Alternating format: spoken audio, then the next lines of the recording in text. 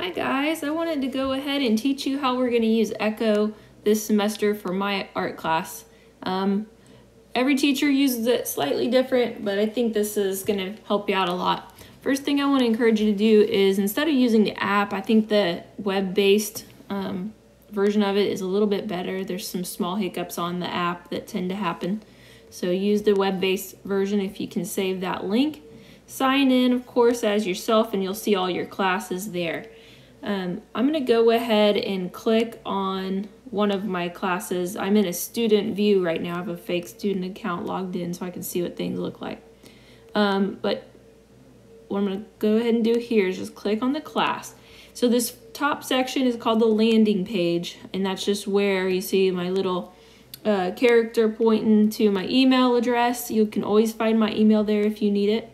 Down below that gray line, you'll find a really small area that has a date inside of a rectangle with a calendar icon. That's where you can navigate what day you're looking at for your virtual learning. So I'm going to go ahead and go to tomorrow, and that will show you the stuff I've prepared for you to do today.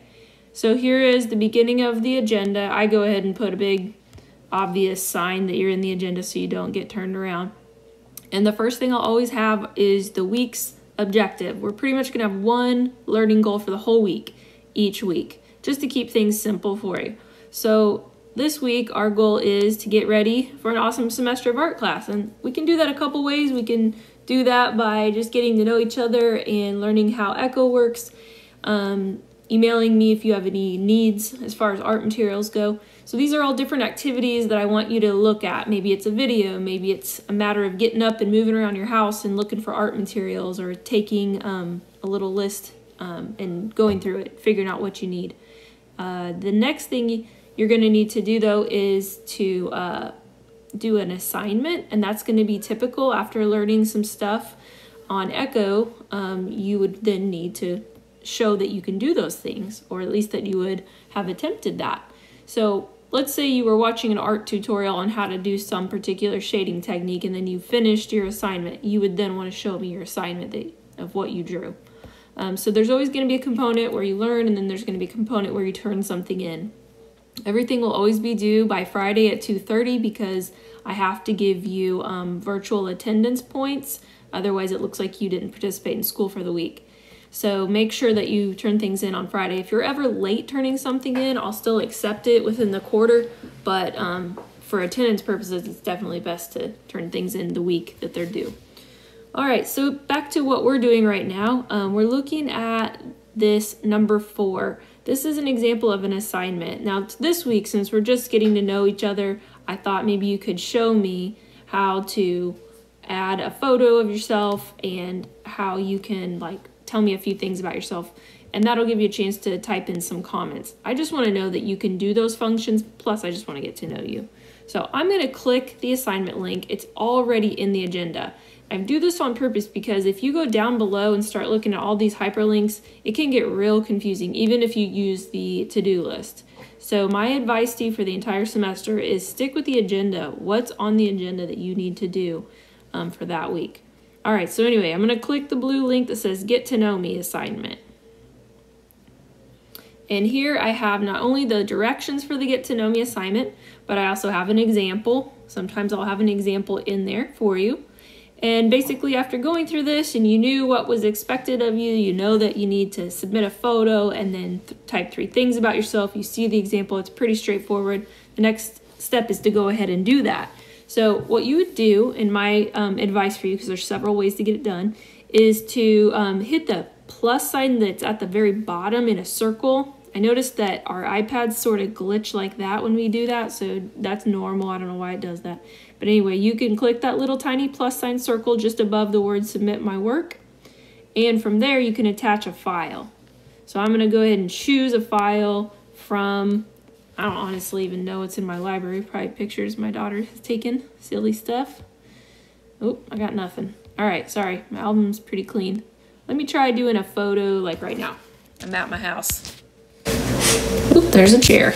Oh, there I am. Okay, so I'll take a quick photo.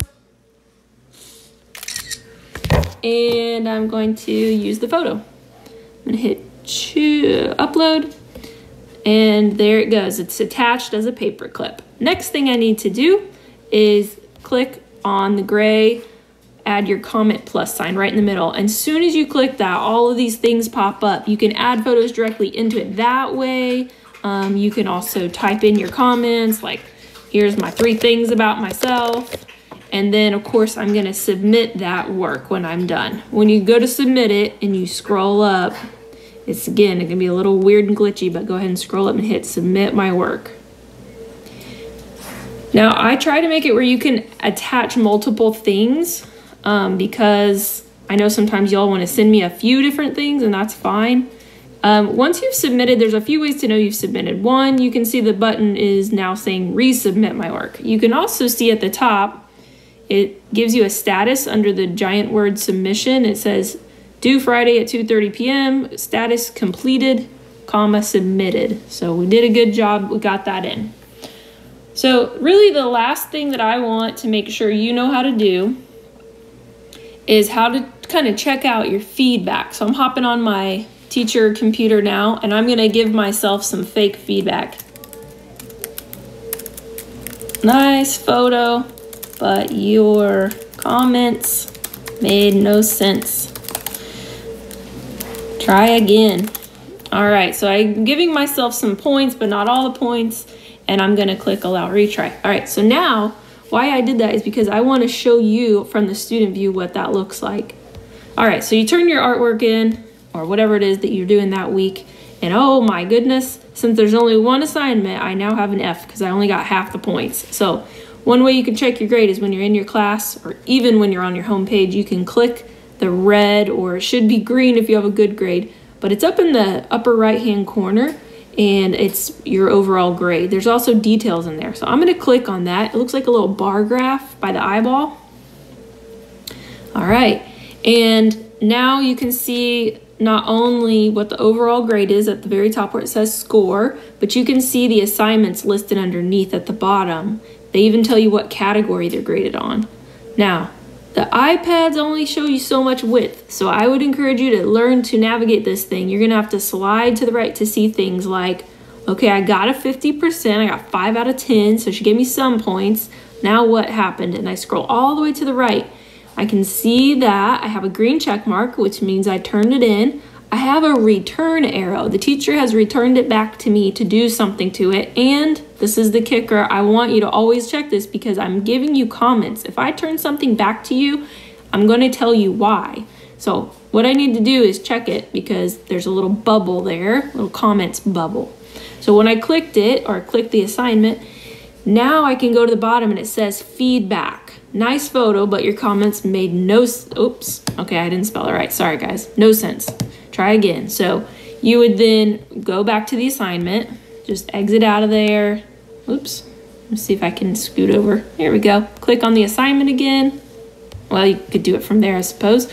And basically just go back in, change your words, make sure everything looks good. And all right, whatever. So you submit it again. Resubmit my work. Okay, so guys, that's really everything. I'm gonna back all the way out, I'm hitting the back button. I'm gonna go to the home screen. Remember that your overall grade is gonna end up, I'm gonna go ahead and change the overall grade, is gonna end up here. So maybe if I refresh it, my overall grade will come in. All right, and it's not coming in yet. I think that's just because it takes more time. I think it has to sync up or something. Anyway, guys, so your overall grade would typically show there, and you'd be able to see everything. If you ever have questions, and if all else fails, just email me. You can always take a screenshot. Y'all are really good at that, and show me what you're seeing and what's going wrong, and we'll troubleshoot. Even during the school day, I can often break away and help people at home. So make sure you do that assignment, and make sure you know how to add a photo as well as type comments. I need to see that you can do that by the end of the week. That's what you're doing for a grade, and that is also how we're doing virtual attendance this week so that I know you are participating. Anyway, good luck, guys. Let me know what issues you have, and I'll